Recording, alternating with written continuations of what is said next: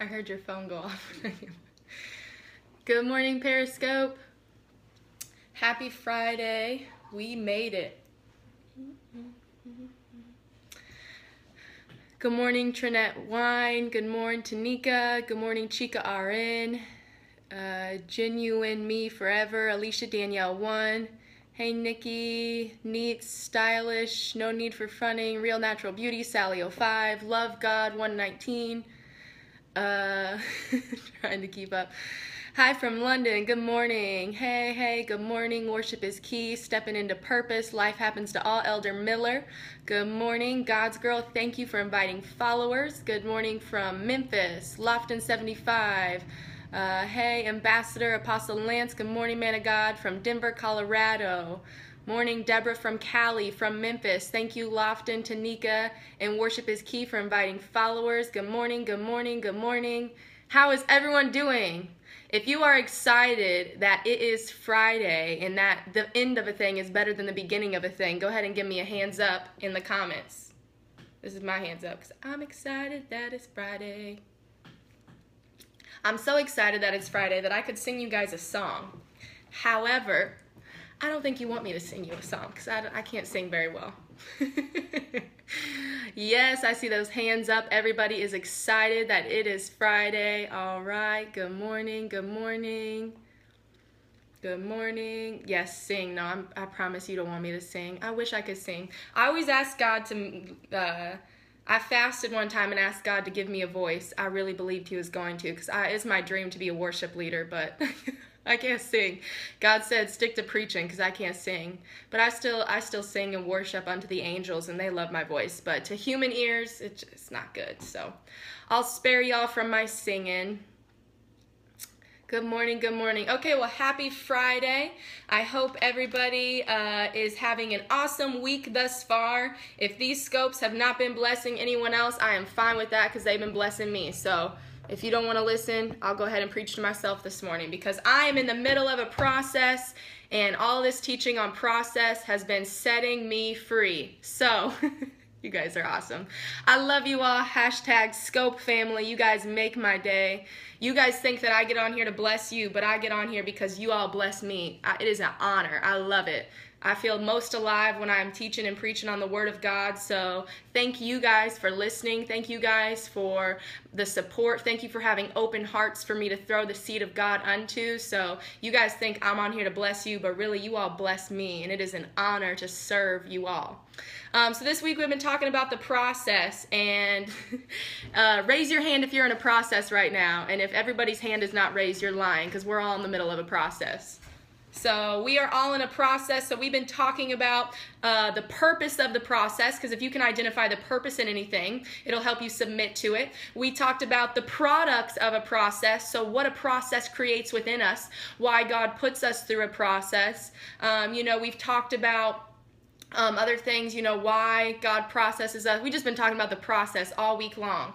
So we're all in the process, but when you're in the midst of a process, I know one of my number one questions is, okay, God, so how do I get to this next season? Because I see that you're processing me, and when you're in the midst of a process, we talked about how a process is a sign of God's investment in you and God's investment in your future. So ultimately, the point of a process is to get to the promise, because at the end of every process is a promise or a product. So, throughout talking about a process, yes, deliverance is part of a process. If you're being processed, what that means is God is delivering you or further killing your flesh, removing anything that is not like him, removing anything that is not like the Spirit of God so that you can be a better vessel to fulfill what it is that he's called you to do.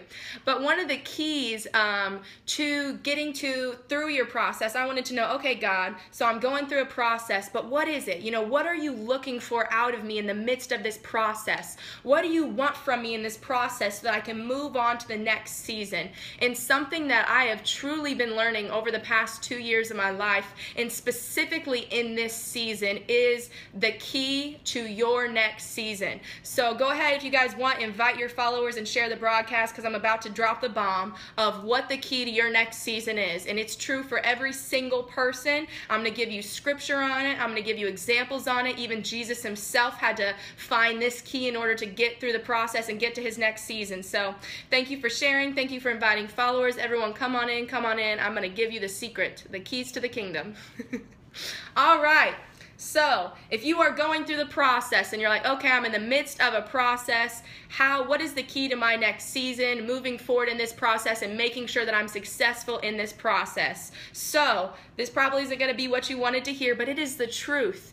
The key to your next season is serving.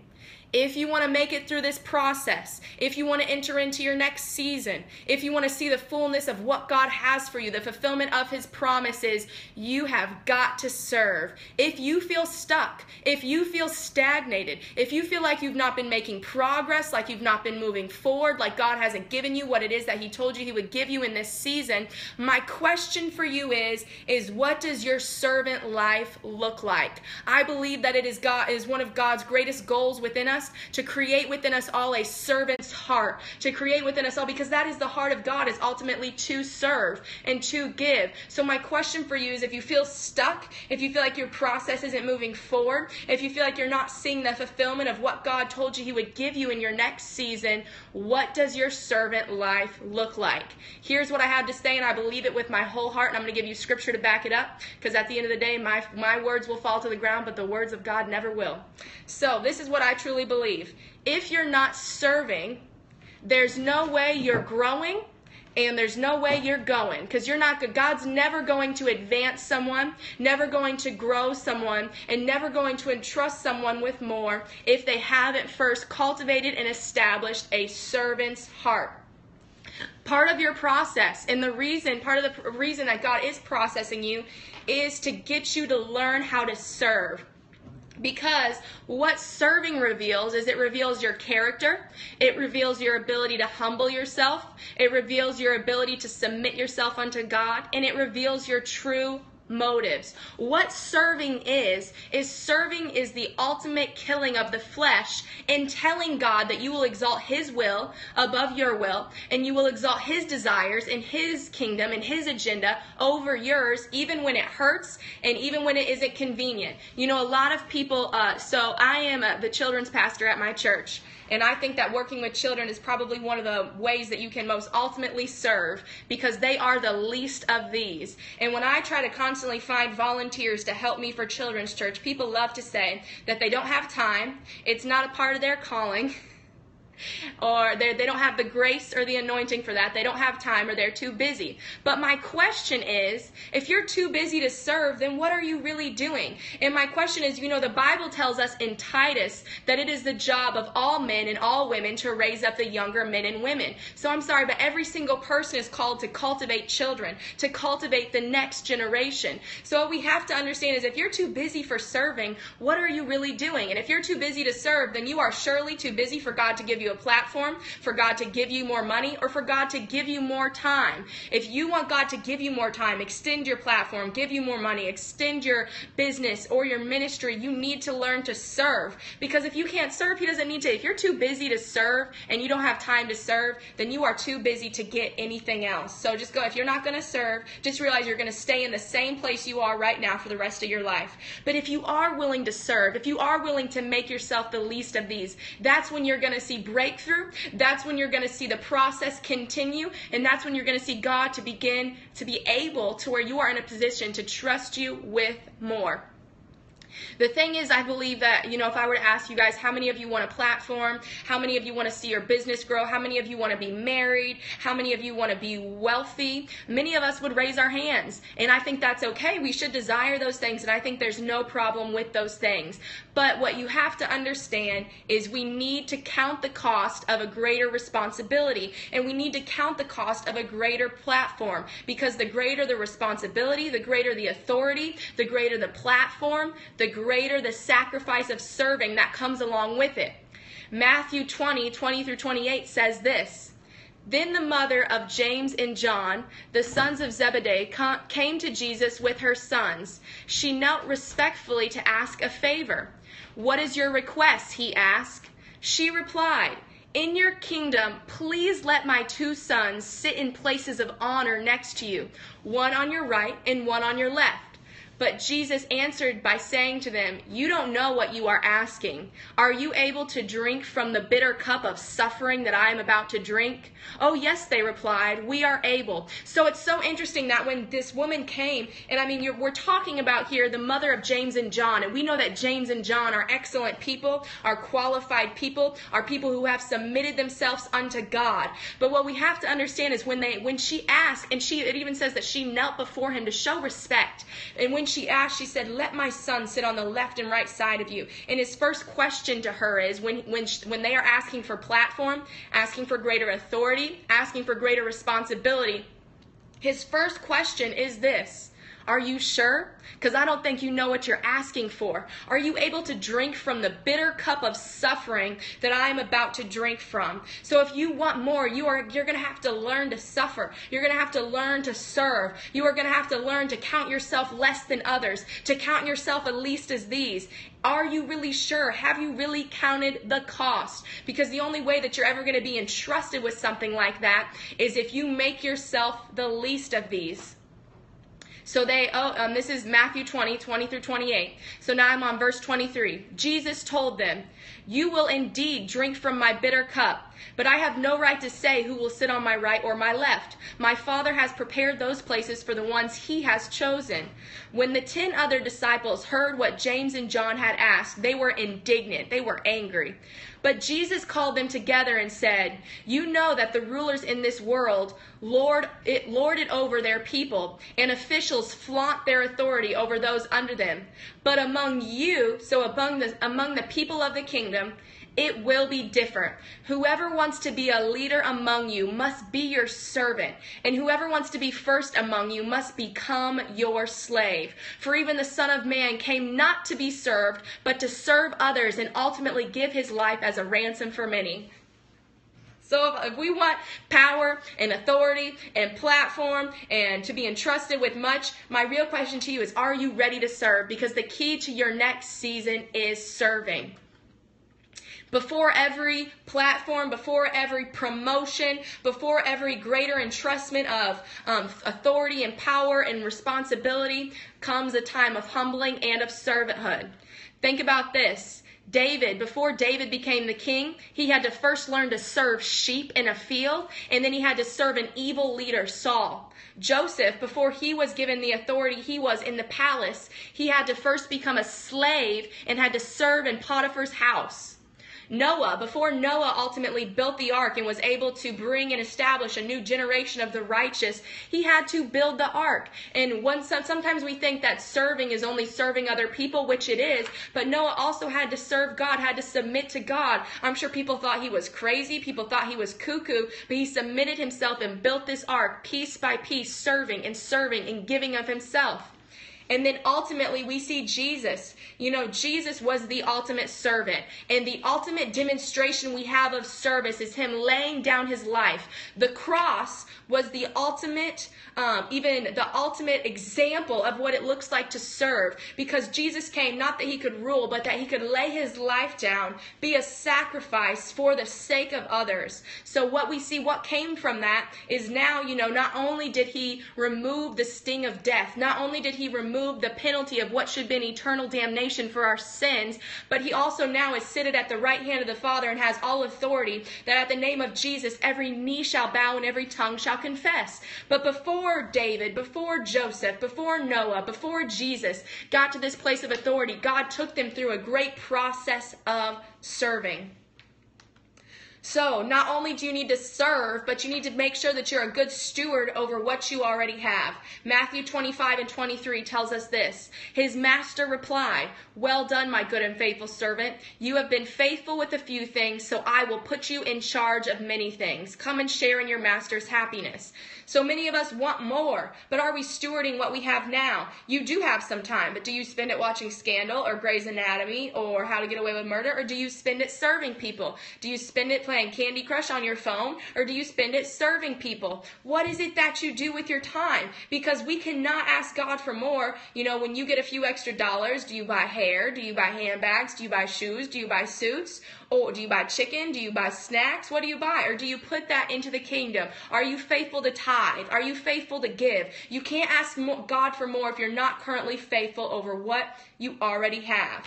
Now, I think one of the biggest reasons that people have a problem serving is they have this "what about me" attitude. So here's what Hebrews 6:10 says. For God is not unjust so as to forget your work and the love which you have shown for his name in ministering to the needs of the saints, God's people, as you do. So God will not forget about you. John 12:26. If anyone serves me, he must continually to faithfully follow me without hesitation, holding steadfastly to me, conforming to my example in living, which means to give up your entire life for the sake of others, suffering or perhaps dying because of faith in me, and wherever I am in heaven's glory, there you will be also. If anyone serves me, my Father will honor him. Matthew 23:11, but the greatest among you will be your servant. Luke 6:38, give and it will be given to you. A good measure, pressed down, shaken together, and running over will be poured into your lap. For the measure by which you use, it will be measured to you. So if you're not willing to give of your time, don't ask God to take you off your 9 to 5 and let you be an entrepreneur. Because if you won't give your time, then why do you need more time? If you don't already serve with the time you have, don't ask God to make you a pastor or a preacher or anything, because you won't even serve with the small time you have. You know, if you won't be a good steward over the money you already have and sow into the church and sow into those around you who need, don't ask God to make you wealthy, because you're not a good steward over what you have. And by the measure you give, so you will receive. So if you're mad about what you're receiving right now, what are you really giving? Because it says that you will be given unto you in the measure you give. So if you have an issue with what you're receiving right now, maybe you're not giving enough. So, if you want to see advancement and if you want to make it through this process and you want to see the fullness of what God has for you, the key to your next season is serving. That's the key. If you refuse to undergo the process or your season of serving, you will never grow, you will never go, you will never advance. If you don't give of what you already have, you'll never be given more. So that's today's Periscope. I'm sure some of you did not like to hearing that the key to your next season was serving, because I know some people want to hear that it's dancing around, jumping, shouting, rubbing elbows with the right person, and it's not. In the kingdom, there is no way to skip. There is no way to go around. There is no shortcut. God doesn't ask for some. He wants it all. He says that you must lay down your life. He said to the point to where you might die. So if that's what God is requiring of us, we can't skip it, can't go around it. That it is what it is. So you can sit there and be mad about it and refuse to serve, but then don't get mad when your life is stagnated and you're not going anywhere. That is simply the laws of the kingdom, the laws of, sowing and reaping. That's the example that Jesus set. So don't ask for the authority, power, or wealth that Jesus had if you weren't willing to give what he gave, which was everything. So the key to your next season is serving. So I hope y'all don't hate me after that, but it's the truth, and I love you guys all too much to lie to you. So that is today's Friday Scope. So I encourage you to serve, serve, serve. And guess what? You can never outserve or outgive God. So the more you give, the more he'll give. The more you serve, the more he'll serve you. The more you take care of his people, the more he'll take care of you. So it's amazing that we serve a God that we cannot outserve and we cannot outgive. So challenge God. Give and then say, give more than you've ever given. And say, okay, God, I gave more than I ever gave. Now it's your turn to give me more than you've ever given me. And that's how it works. It's okay to put God in the remembrance of his word. So yeah, I'm not very good at sugarcoating. So that's it. That's what I have to share with you guys today. I love you all too much to lie to you, because y'all are my #Scope family. And the Bible tells us that we will be held accountable for what we tell to the sheep, and I will not be someone who lies. So that's it. So serve, serve, serve, and you will advance and make it through this process. So I have some really exciting news for me. I don't know if you'll be excited, but I'm excited. I will be in Mexico all next week. I fly out to Mexico tomorrow at 9:10 a.m. So I'm not exactly sure what my Periscopes are going to look like next week. So if I'm not on Monday or not on for a few days, don't think I died. But I am headed to Mexico. I'm not very good at resting, and I'm not very good at taking a break. I'm a workaholic, so I'm hoping that I will be able to make myself take a break next week and step away. But like I said, I really do love and enjoy preaching and teaching on the Word of God. So I may jump on a few times next week to show you guys some Mexico. Show you guys the beach. and do a few scopes. So yeah, but have a great weekend. Please be praying for my travels. If you want to see all about my Mexico trip, make sure you follow me on Facebook, on my personal Facebook, Monica Vandeney. Get in touch and get plugged in with the WISE community. Join me at wisdomisthenewblack.com. Follow me on Facebook and Instagram at wisdomisthenewblack. I love you guys so much. If you're looking for some resources, go to my website, wisdomisthenewblack.com. Click on the tab 21-Day Detox. Purchase that for $10, and you can renew your mind in 21 days. So, great thing to do. I love you all, and I will see you guys probably sometime next week, because I know better than to think I'll be able to stay off Periscope all week. I got to at least show you guys some Mexico. So, thank you for praying for my safe travels. I love you guys, and I pray today blessed you. So, I will talk to you soon, but probably the next time I talk to you will be in Mexico. Ooh, ooh, ooh, ooh. So, yes, I believe in traveling and taking care of yourself, so I am celebrating 25 in Mexico. Have a blessed Friday. I love you guys, and I will see you soon.